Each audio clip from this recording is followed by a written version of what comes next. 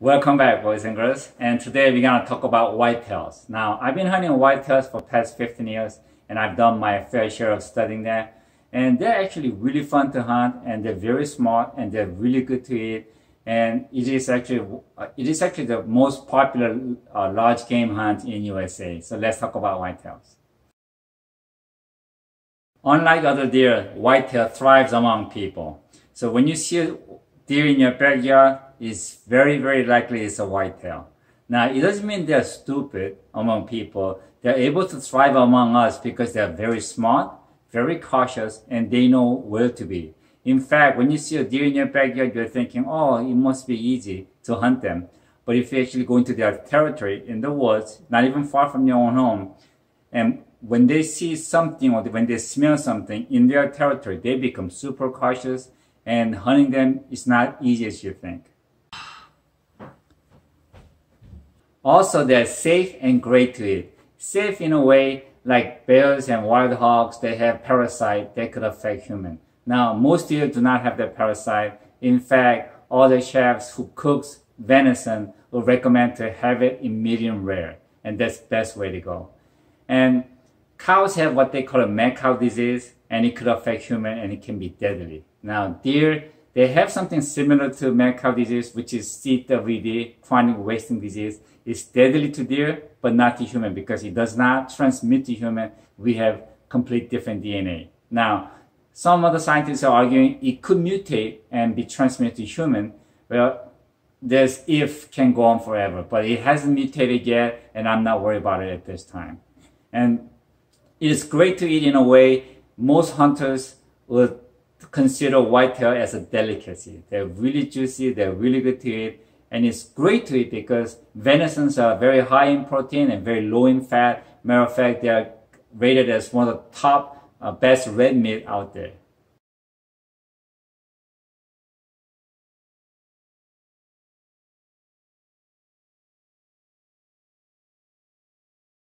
Now, we could talk about whitetail all night, and we could argue about it all night. And I guarantee you one night is not going to be enough. But today I'm just going to go over the very basic knowledge of whitetail so the beginners can start hunting. Whitetail's greatest weapon against hunters are sense of smell, sense of hearing, and their sight, in that order. So to catch a whitetail, you have to become odorless, silent, and invisible. Let's talk about how. As I mentioned before, their sense of smell is better than dogs, and their sense of smell is about up to 1,000 times more accurate than humans. And in fact, when they travel, they're always facing the wind to know what they have in front of them. Now, they're most afraid of human body odor. Yep, it's a perspiration. Now, if you sweat a lot, that's going to create bacteria, and they form certain smell, and they're afraid of that. So you want to make sure you don't have that bacteria growing in your body by using this scent killer. They will actually kill the bacteria, so you will reduce the smell a lot. And you want to make sure you take a shower night before, better yet, in the morning of the hunt, because your hair contains a lot of sweat and a lot of odor. So you want to make sure you take a shower.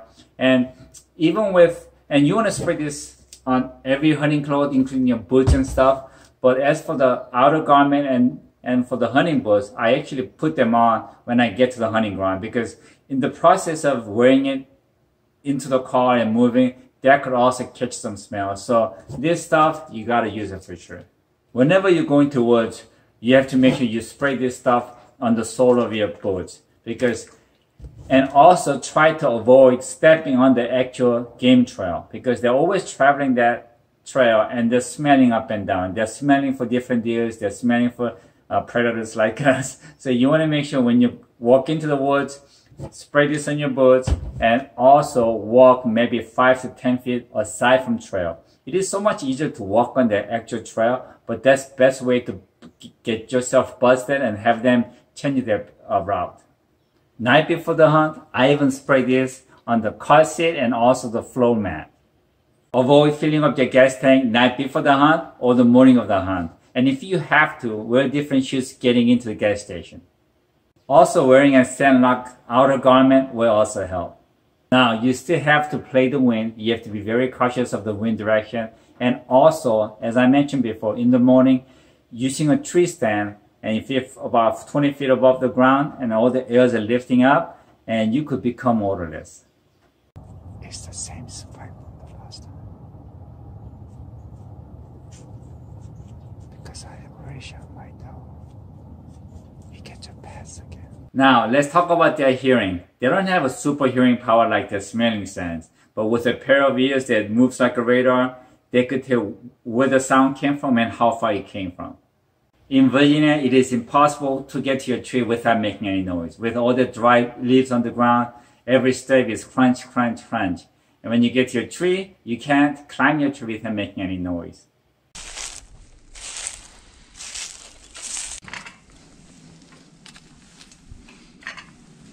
So I'm very sure as I'm walking into my tree stand, I am busting every deer that's already there. So I'm not even worried about that. But I try to get there as fast as I can, but very carefully, and then get ready as soon as possible. That way, after the woods calms down, I have different deers moving in. Once I'm up on my tree stand and ready, I actually have my rifle on the shooting rest and ready for deer to come out. Now, if I see a deer come out, I don't have to do this. I just have to go behind my rifle and then find the deer and pull the trigger. Because if you see a deer and if you panic, sometimes even a small noise from your jacket, or if you small tap of your rifle on the shooting rest, anything, when they're close up, they're gonna hear you and they're gonna run.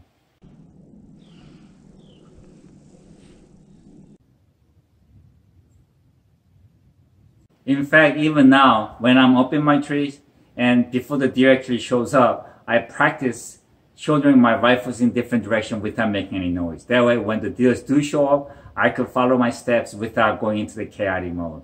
Now, let's talk about their vision. Now, there are three things you should know about deer vision. Number one, well, there's a debate about this, whether they are colorblind or not, but what they're saying is that deer cannot distinguish between red and green. So a lot of people wear orange into the woods, but a lot of times when you have a solid color, and I've told you this before, and when you move, they could catch the movement really quick.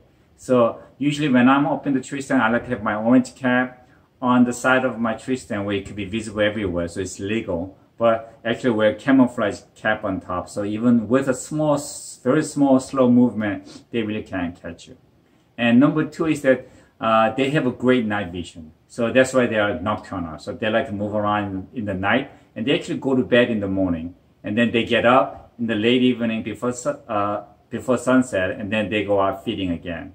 And number three is that because their eyes on the side of their head and they're protruded, they have 310 degrees of vision. So even though they can't really tell exactly where the movement was, but because they have such a wide vision, if they're walking and if there's something moving from any side of their head, they can actually detect the movement. So they will stop and try to figure out where the movement came from or if they could hear anything.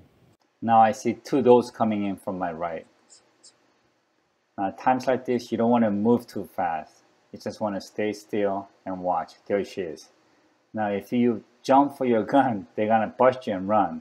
So if possible, you want to hide yourself behind even a small tree like this. And behind the tree, you want to get your rifle ready. Some people think deer has a poor eyesight. That's not true. They have a very good eyesight. They might not be able to tell the color difference in certain colors, but they actually have a very good eyesight. So when you're up in your tree stand, you have to wear your face mask and try to conceal your eyes and become invisible.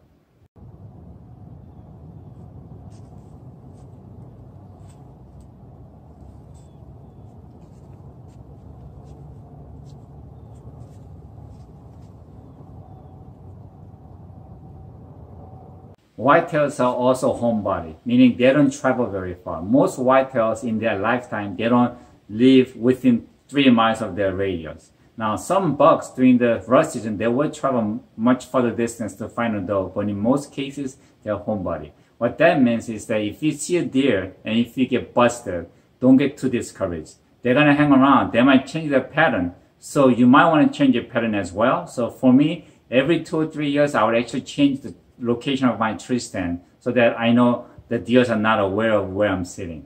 Okay, so this is a view from the new location. And we could see across the creek, nice open area over there. So that's about good 100 yards. So we have a, we're going to see a lot of deers moving through there, hopefully. As I mentioned, deer are nocturnal, meaning they like to go out in the night and feed and come into the bedding in the morning. So best time to hunt is 30 minutes before sunrise and about 2 hours after the sunrise. So you want to be there ready when they're coming into their bedding.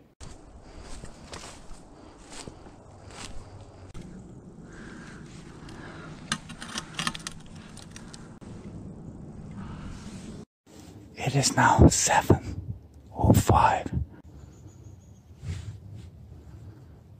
Matt.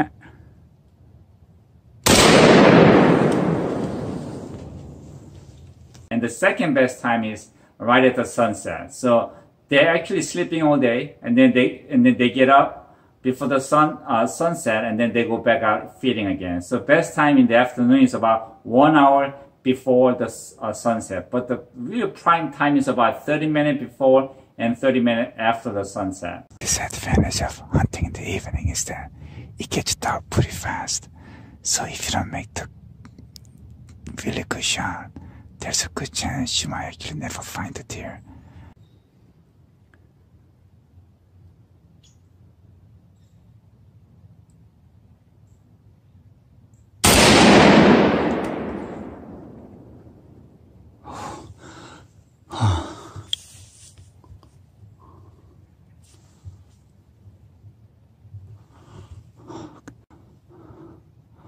Oh, she dropped on the track. Oh, thank you, Jesus. Okay, now it's 5:42 and I got out just in time before it got too dark. And that's actually a good size though. They also like to move in colder days. In my personal experience, I've seen them moving a lot in high 20s and low 30s. Now, I heard some of the hunters are saying that some of the big bucks, they really like to move really cold morning, like single digit. I don't know if that's the territory difference, but in Virginia, what I felt like was that, real cold mornings or real cold day, I don't see a lot of movements. It's usually around 30 degrees the best time that they like to move. They also like to move right before the rain or snow or right after the rain and snow. Especially after the snow, I get excited.